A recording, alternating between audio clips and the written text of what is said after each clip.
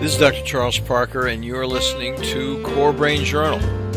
It's a place where I connect both fresh discoveries and interesting different perspectives from advanced mind science with the realities of real people and everyday life down on Main Street.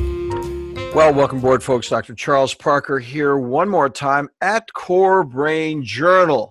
And what we do is we really look at the evolution of neuroscience and take it down to the street level with experts who've been out there, people who've written books, people who have experienced life changes.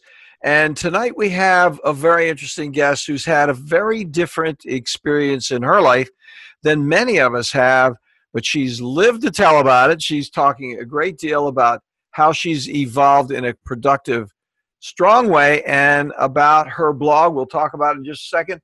Irene Gabelnick, thank you so much for coming on board. Hi, Dr. Parker. Thank you so much. I'm very glad to be here. It's going to be a lot of fun. Irene's up in the Northwood. She's up near Buffalo, and it's cold up there. We were just talking about before we got started. And so let me go ahead and tell you about our delightful sponsors, and then we'll go ahead and get started with her narrative.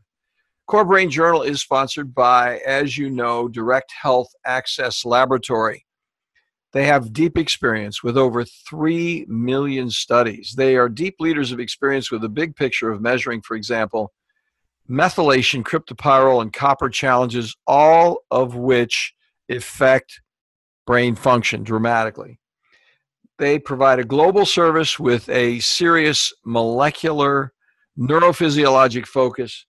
Stay tuned and head over to dhalab.com, dhalabsingular.com/core for more information and some good peer-reviewed references, and pass that over to your medical professionals who are puzzled by what to do with treatment failure. There are some measurement tools over there that you're going to really appreciate. And then CBJ is also sponsored by our colleague, the nonprofit Barry Robinson Center teams in Norfolk, Virginia, who provide residential care on an evolved family, interpersonal, indeed global level. They are TRICARE friendly. They provide a holistic environment that sets children, teens, and families on the path to healing. And of all the residential treatment centers in the country, they are exemplary. I mean, they're not the only one doing this, but they're one of the few that are really interested in comprehensive assessments that include deep biomedical assessments to look at the biology of why things don't go right. And they also have, friends, a substance abuse treatment program, which, hey, adolescents can have the problem, and they have a very good residential care that addresses that as well. So for more information, go over to barryrobinson.org, BARRY Robinson.org/core. Okay. I found this on the web. And did you hear that? I did. That was my Siri going off. I can't believe it. She's talking to me. So I'm going to say that again. barryrobinson.org/core, BARRY Robinson.org. So if you go to the /core, they'll give you specific information on what to do about options for residential care. So with that, let me introduce our guest tonight. Irene is a person who's up there, as I said, up in Buffalo. Her true passion is health and fitness. She's been an avid runner most of her life. And over years, she spent countless hours hiking, rock climbing, mainly bouldering, mountain biking, yoga, Pilates, strength training, and she even learned how to surf, folks, in Hawaii. She gets around. That was fun. She's an author and founder of Fit for Sanity, her blog, and it's a guide to parental sanity. We're going to talk more about parents and sanity. And she's always loved helping others, volunteered for great causes. She was a member of the disaster action team with the American Red Cross, taught first aid and CPR, mentored a refugee through the Priscilla Project, and educates the public about giving blood and being an organ donor. That's a very big deal. So the whole reason that she created Fit for Sanity is to really spread the word on what she's learned, her research, and how it can be applied out there on the street level to anybody that's listening here. So with that, let's tell us, if you will, Irene, how did you get into, hey, I want to write this, I want to talk about it? What was the impetus for you to actually take it, as it will, out on the road? Well, thank you, Dr. Parker. That is a great question. I guess how I really got started, I've been a realtor for 9 years and a lot of nights, a lot of weekends, and I met someone who really changed my life. And this person said, "Why don't you start your own business? You are so smart and talented, and why on earth are you doing something you really don't enjoy? And just do it." So I thought about it and I did a lot of research. I've always loved to write. I've always been a writer. I've had ideas for different books I've wanted to write for so long. And I just find myself writing a lot. I get lost in it. So I thought, well, how can I incorporate my passions into something that I can help other people and now make this my life and my business? So Hmm. I chose Fit for Sanity because life can be crazy. Life can be Yeah. crazy. And I've been a health and fitness nut, like you said, for a very long time. And just through survival and having two teen and tween aged kids now, and trying to manage, balance life, work, and all the different school activities and, carpooling and all the crazy things going on, I've just developed ways to eat healthy and exercise even on the busiest days. And a lot of these things I share with my audience, people are like, wow, I never thought of that. And I thought, really, everyone doesn't do this? I mean, how do you exercise? How do you stay fit? I mean, it's so important. Hmm. I'm 49 years old, and knock on wood, I mean, I have no health issues and I'm very healthy. I'm fit and I look 10 years younger, so they tell me. And it's I'd agree with that. I can see on the video. You're well, doing good, girl. well, thank you. But I want to help other people do what I'm doing. And so that's what I've been doing through my newsletter, is teaching others how they can squeeze exercise into their routine, make it more of a habit, and to eat healthier. Um, and that's really the gist of it. So let's talk about it then. Let's break it down. So, what happens is, let's start all the way back to this other point that you were talking about, because we want to get how you got to where you are and how you, that's kind of where you're going to go in just a minute. But I wanted to get your background of what stimulated you when you were a kid to really start thinking more about being a writer and self sufficiency and self management, because you're a self management person, no question about it. So, what were some of the difficulties that you had that really stimulated you to be more into self management? Well, I have to say the biggest thing that made me so self-sufficient was that my mother was bipolar. Hmm. And it's sad to say, but there were times when she was in a depressed state where she basically neglected us, not because she wanted to or because she was a bad person, but because she was sick. And my father worked and he wasn't around. I mean, he was around every day after work, but we had to cook and clean. And if I wanted clean clothes, I did my own laundry. And if I wanted a hot meal, I cooked. So I've learned to be quite the cook. So I do share a Hmm. lot of my recipes also on my blog and in my newsletter. And that really made me an extremely self sufficient person. So it really was by necessity. Hmm. So then when did you actually start actually the physical part of it, running and that sort of thing? Were you doing that as a adolescent teenager? Well, I started running cross country when I was a freshman in high school. Really? Yeah, so that really became my love of running, and I haven't stopped since. But I did used to, we used to play this game in the schoolyard, this, like kiss chase thing, and I'm Yeah, telling yeah. you, I never got caught. I was a really fast runner, and I was just no, and I would run home from school with boys chasing me, and yeah. That I think is a step back, but it's true. It's true. I learned how to run fast. There's some girls in the class when I was in the seventh grade that were so fast. And back then, I mean, I'm a little older than you are. Back then, the girls would chase the boys because they were like, "Okay, we're going to kiss you, and you're going to be embarrassed because we're actually going to kiss you." That's And it great. was a little crazy because then, and without really realizing it, I did want to get caught. depended who was chasing, right? Yeah, right.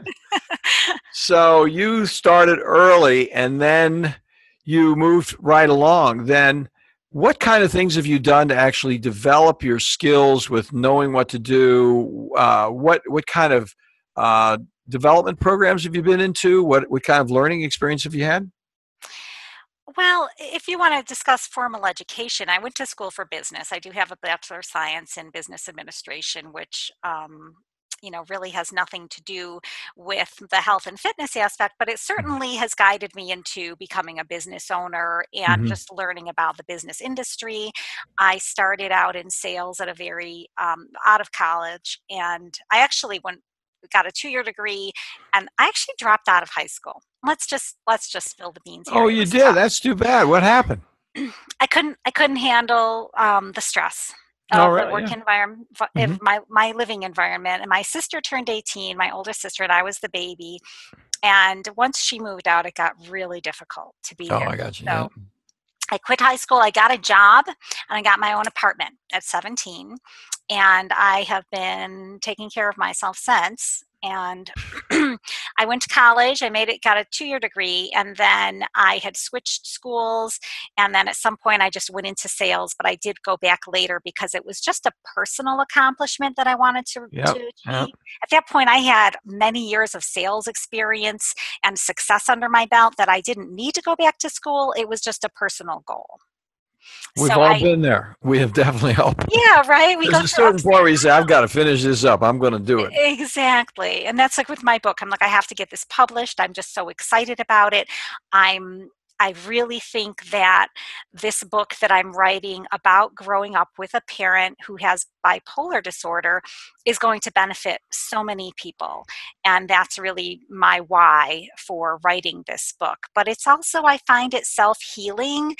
It's rehashed a lot of memories that I've kind of buried back in my brain, but it's bringing things up. And I think that working through them again has been a healing thing for me.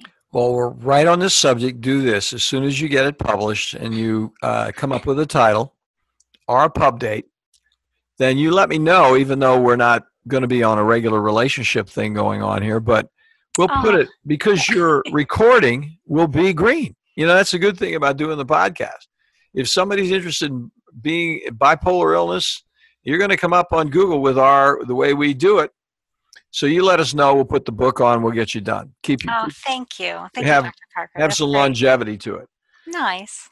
So, what do you write about on your blog? The Fit for Sanity. What kind of things do you think a mother should do? I think one of the biggest things with this, and I'm really looking forward to hearing your thought about it. How does one start conceptualizing the schedule? How does one do this when one's like you are, a busy mom, kids? How do they? What are your thoughts about that? Honestly, Dr. Parker, that is a great question. And there's really only the most important thing is that you have to make it a priority, because if you don't take care of yourself, you can't take care of your family.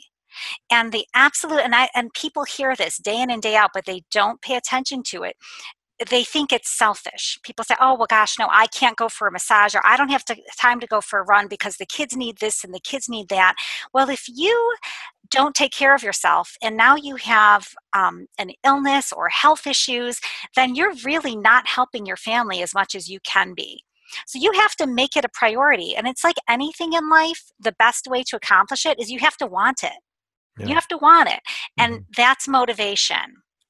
And that's one of the things that I do to try to help motivate people is I offer free health and fitness tips via email, daily email tips. So if you go to my website and you sign up for my list, every day I send out a motivational email on why you either need to eat healthy today or why you have to exercise or why you should. And my girlfriend called me last week and she said, Irene, I wasn't going to work out and I got your email and I worked out. So thank you. Oh, good. So So that that's is your website then fitforsanity.com? actually, no, that's where you can actually purchase the monthly newsletter. But if you Okay. want a free issue and you want to sign up for my email list, it's my website, irenegabelnick.com. Okay, good. Sorry to interrupt. And Oh, so no. So then the next question, apropos of what we were just talking about there, is how does one get started? So if you make yourself a little bit of a priority instead of no priority at all, and you make yourself a little bit of priority, how does a person who is not accustomed to doing any of this break out of that shell and pop into that next level? How do you get started? What are some of the rules about getting started? I'll sign up for my email list. that's a big one. There you go. Yeah. I'm your motivator. Every day you're going to hear from me. You're worth it. And I will tell you almost every day. Why? Because you're worth it. Because you are worth it. You really have to find something that you enjoy doing. When it comes to exercise, if you don't like going to the gym, you're gonna join up. It's January 1st. All the big deals are out. It's New Year's. People sign up for the 3-month or the 1 year, and then they don't go. Mm-hmm. So one of the most important things is to find something you enjoy doing. Either find a friend, learn how to play racquetball, whether it's tennis. If you like, I like to cross country ski. So once we have snow, that's what I do. I do run throughout the winter as well. But you have to find something you like doing. And there are so many choices. There's yoga, Pilates. I mean, there's really no excuse. There's got to be something that you like to do and find fun, a spin class. And if it's something you enjoy, then you'll look forward to it instead of thinking, oh gosh, I have to do that today. Mm-hmm. Or just if it's something you want to do at home, get an exercise bike or a treadmill or a step master or something, a stair climber, and watch television for half an hour. Well, I think that's an interesting point there, that watching television. And the other thing I was going to quickly say something about is having a colleague, a friend, be with you, because it can be boring if you're just doing it by yourself. And the other thing is, when you have a friend, there's a reason to dress out. Put the clothes on, go on out. You're going to meet Martha Trueheart out there, and you're going to go do what you're going to do as a team. And she wants you to be there for her as well as for you. And you have that mutuality going. Plus, you have some fun conversation. Exactly. And then, absolutely. The other one is something on television. I mean, you can get, I think the other thing is, I found a lot of use is podcasts. Oh. Now I'm not plugging myself on this because somebody may not be interested in neuroscience when they're walking down the road. But I mean, there are so many interesting things on podcasts that are so much fun. I personally like Here's the Thing with Alec Baldwin. I don't know if you ever listened to him. I have not. No. The guy is so funny. People think Alec Baldwin is powerful, whatever. He's humble. He's funny. He's actually quite authentic in terms of his presentation. He's not self-aggrandizing at all. And he's interviewing really cool people. They're, everybody from Dustin Hoffman to, you name it. I won't get into names, and it's a little bit on the celebrity side thing, but you hear how people in his podcast had their own experiences with things that didn't work out. Jimmy Fallon, for example, great interview. Jimmy completely blew his first audition. I love Jimmy He Fallon. went back, he said, I think it's over. And then he continued to do stand-up comedy, and somebody said, they called him up and said, let's give you another shot. And then because he had the one shot, he knew what he was going to do on the second shot.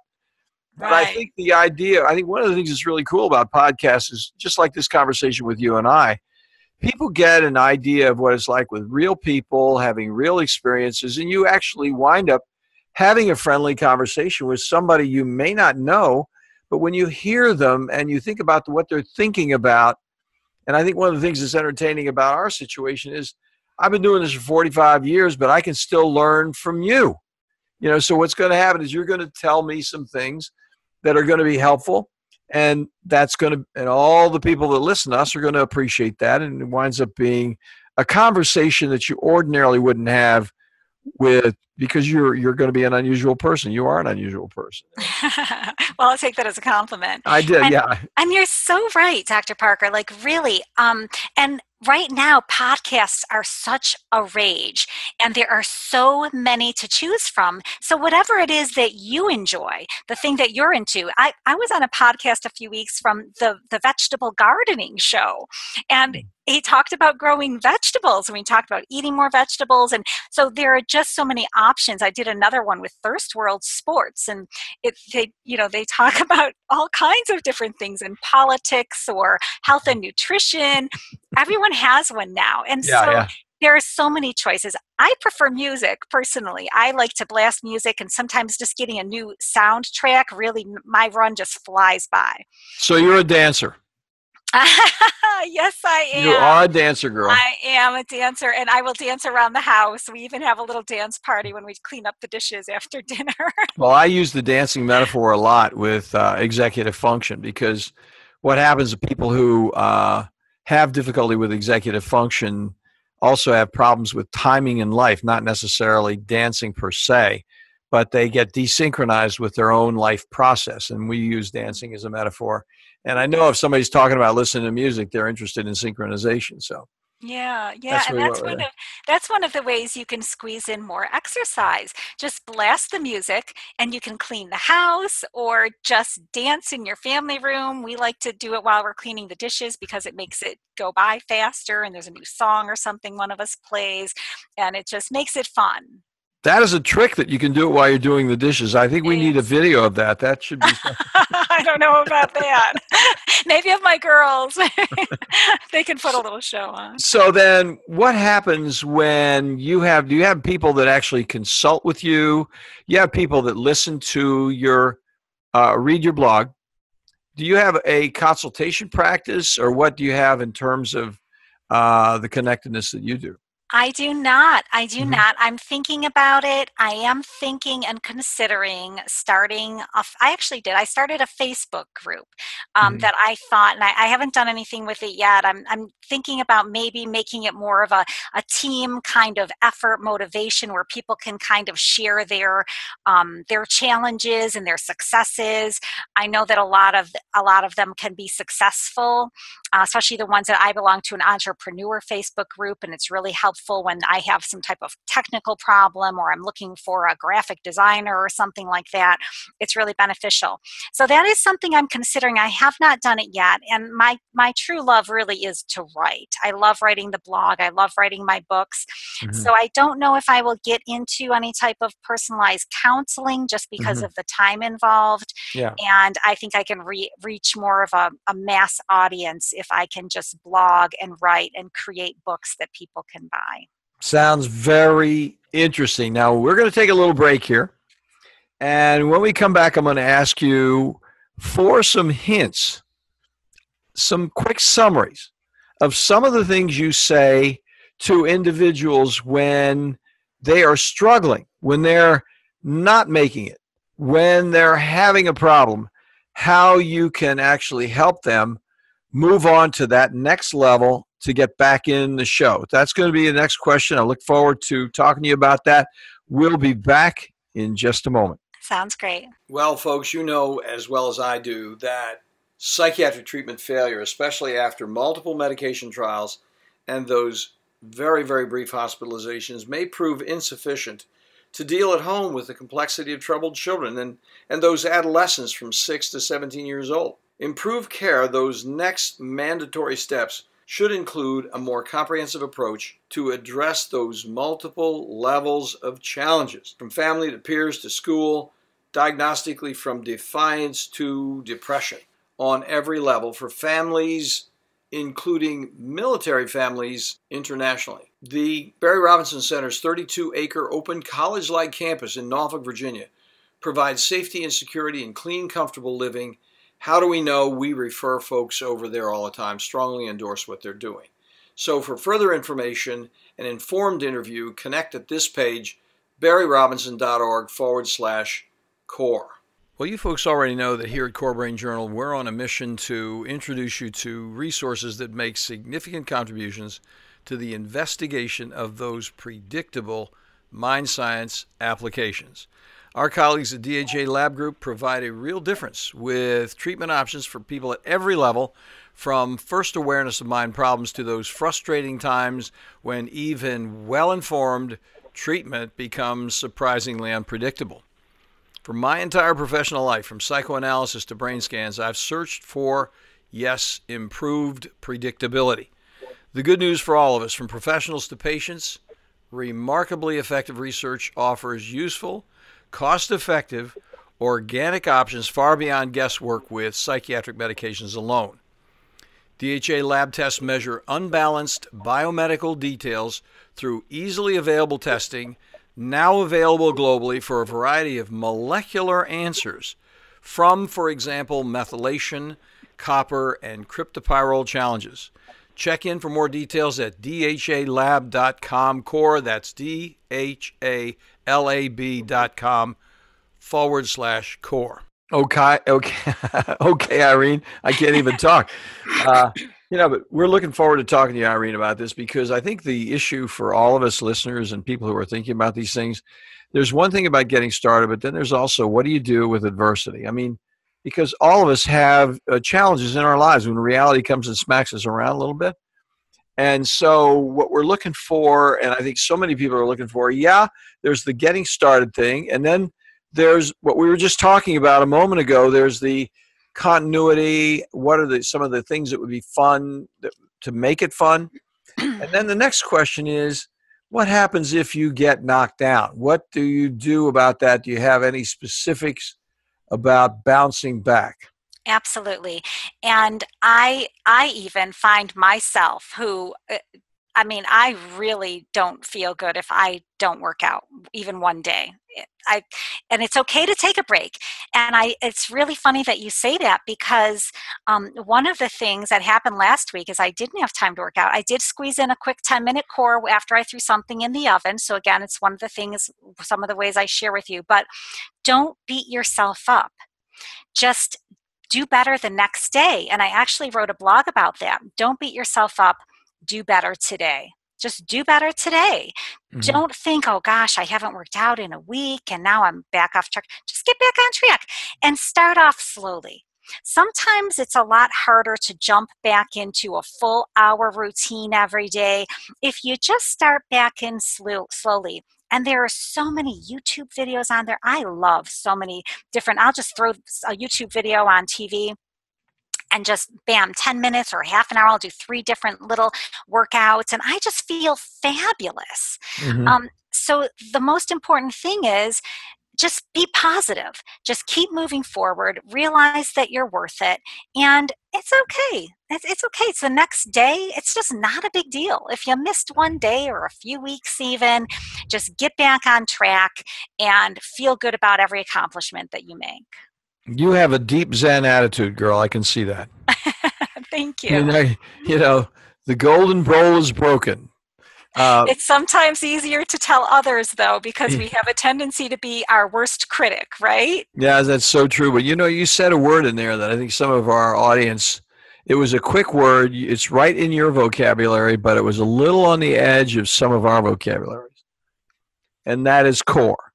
You said something like, I just did a quick core. Okay, so that would be something that's like, a little bit on the out of our range of language. Oh, I was referring to abdominal workout. I apologize. Okay. I call it my core. Okay. Your back, your whole core is like your abdominal. Everyone wants 6-pack abs, right? Yeah. You gotta work your core every day. I work my core. So not every day, but I try. But it strengthens your back and just your whole, it's your midsection, and it really just gives you a good balance and a good feel. So I really feel that. What's your core exercise then? Tell us about that. Oh, well, I do a lot of different things. There are a lot of different push-ups and different types of workouts. And I pop in YouTube videos, and I will tell you, Cassie Ho, who is one of the top YouTube health and fitness expert. I love her, love, love, love. And I pop them in and I do Extreme Abs 2, Extreme Abs 3, and she even has a Victoria's Secret abs. And she has a great, just a huge variety. And if I don't have time to do that, I'll do either a couple of yoga poses. There are just so many tremendous, great workouts. So what was the name of that person that you liked? I'll put it in show notes. It's called Blogilates, and it's Cassie Ho. I don't know her personally. She doesn't know that I'm, recommending her. Is it H-O? Is that her? H-O, yep. Done. Yep, and she is fabulous. So if she hears this, I hope that she's excited because I do love her. And she really, when I'm getting bikini ready or going on vacation, and I do it religiously every day, consistently, I really feel a huge difference. So it's fantastic. That's great. That's great. So now how much aerobic do you do? What's the situation with your aerobic exercise? We know you're a runner. So you probably, on your best day, do 12 miles, but no. I'm too busy. I can't. I'm not doing any marathons. That's not me. I'm just an average mom. I really am. So what do? You run for do you do it on a time thing then? Just do like a half an hour? I do. And ideally, I like to run 30 to 40 minutes. But sometimes if I get a 20-minute in, and there are days like today, I only ran for 10 minutes. But in my mind, 10 minutes is better than not at all. Because I decompress, I ran fast, I ran hard. If you only have 20 minutes, an interval training is a great way to do it. Just 2 minutes walking, 2 minutes medium pace, 2 minutes fast, 2 minutes, and do 3 quick cycles of that, and you'll feel fabulous. So go ahead, please. So many different ways to squeeze in even just a little bit here and there, and every little bit you're burning calories, and you're feeling better about yourself, and you're relieving stress, which is key, because that 10 minutes relieved so much stress off my deadlines for today. And I still have a holiday party to go to tonight, and I still haven't wrapped the gifts, and I don't have a gift bag, and I'm like, how am I going to wrap this thing? I don't have a box. It's going to work out. It's going to work out. It'll be fine. It's 20 minutes to 6. You're going to be in great shape. So let me ask you this question then, as we wind down a little bit, and this is a big question. I mean, we could spend an hour on this question. I have to come back.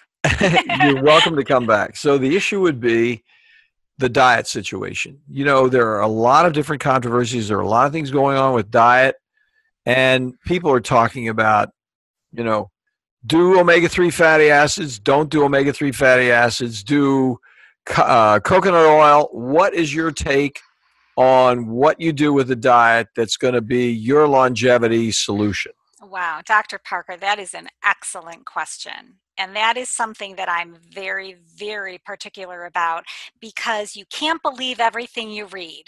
You can't believe everything you read. Yeah. One day, fat-free, and the next day, a less straw. Do not eat. And so these trends, you have to be really, really careful, because a lot of them, you lose weight fast, but then you end up getting off track, and you end up gaining even more weight afterward. So it's really important. And the biggest thing in what I live by is everything in moderation. Moderation. And when I want to treat, or the kids want to treat, I do not sacrifice that. I don't. And if you have a little bit of a treat, and if you have it especially earlier in the day versus right before bed, that's not the best thing. Obviously, you're going to burn those calories throughout the day. And if you just eat that little piece of chocolate or that little bit of a treat, then you've now satisfied your craving for sugar, and now you don't want it the rest of the day. Versus now it's 9 o'clock at night and you're sitting on the couch and you pull out the tub of ice cream. I mean, it's ridiculous. And that really can be counterproductive if you refuse to let yourself have something, and then you just want it even more. So satisfy it. It sounds like 2 things. I mean, you didn't say it quite this way. I'm going to break it down a little more explicitly. It sounds like you have a focus, because you're saying only use a little bit of that once in a while. It sounds like you have a focus on quality of food, but it sounds like even more importantly, right where you started, was quantity. Yes. That if you just say, I'm going to do this quantity and that's all I'm going to do. And then the other thing you mentioned is timing. So you got quality, quantity, and timing. Those are all three things. It sounds like. Could you elaborate on that a little bit? And there are a lot of different factors, like when you eat something, how much you eat something. Obviously, there's portion control, and there are situations where people have different cases, and so this isn't really for everyone. But for the average person, you really just have to eat in moderation and choose. If you're still hungry and you're going in for seconds, choose the healthier choice. Get another serving of the vegetables instead of, the macaroni and cheese, or the less healthier option. So just make wise choices. And this is key. And everyone hears it, oh yeah, drink water, but they don't do it. Mm-hmm. Always drink water throughout the day. And if you're trying to lose weight, drink a whole glass of water before every single meal. And sometimes our brain tricks us and we think that we're hungry and we're just thirsty. And I'll have a glass of water and my hunger is gone. Mm-hmm. So always try water first, because you may not even be hungry at all. And then just eat in moderation. Try to make healthy choices. Obviously, I like a variety in my diet. My daughter and I have gone vegetarian. We're actually pescatarian, so we still do eat fish and shellfish. But it's fine. Lean protein is great. Whatever you're doing, but just eat in moderation and save room for dessert. Because why not? Have a little treat. It's okay. It's okay. I said it's okay. You can have a little treat because you're worth it. Yeah. You are worth it. We all deserve it. And whether you reward yourself with a massage or a run or a little bit of, a small bowl of ice cream or something like that, it's okay. Irene, thank you so much. This has been very interesting. I think one of the things we want to do with you is, I said this before, and I want to emphasize it with you, when you get further along with your book, just let me know, because this podcast that we're doing right now is going to be green. It's going to be out there. So we're going to hit it hard with, social media. We do that with every single podcast that we have. But then down the road, when you come up, if you say, hey, look, here's my book, I'm going to put it up there on the podcast, we'll republish again and hit the social media again. Actually, I'm writing 3. I have 3 books. I have a health and nutrition book that's coming out. I'm hoping to have it published by the end of this year. Yeah. I'm self-publishing that. And I'm also working on a healthy recipe cookbook too. Oh, fantastic. Yeah. So I have a lot of things. What's your third one again? Oh, the third one is growing up with a bipolar parent. That's the one that you started with, right? Okay. Yes. Yeah. It's one that's the most important to me. Yeah. Goodness knows you're a busy woman. You're cooking. Just a little bit. Yeah. Well, thank you so much for coming on board. It's fun. I hope you have a good winter up there outside of Buffalo. And we look forward to talking to you again. Once you get these things cooking along, we'll have you back. Thank you so much, Dr. Parker. I had a great time. Me too. See you. Bye-bye. Thanks for listening to Core Brain Journal. We're working every day behind the scenes to bring you reports that connect research benches with those street trenches. Here we share the complexity of mind science because, as you know, details really do matter. One of the most pervasive, misunderstood challenges is how commonplace medications, like those written for ADHD, are used so regularly without clear guidelines. If you think you'd like more specifics, take a minute to download my 2-page PDF packed with video links and references on the absolute essentials of how to start ADHD medications. They're easily available at corebrainjournal.com/start. Thanks for listening. Do connect and stay tuned. Together we can make a difference.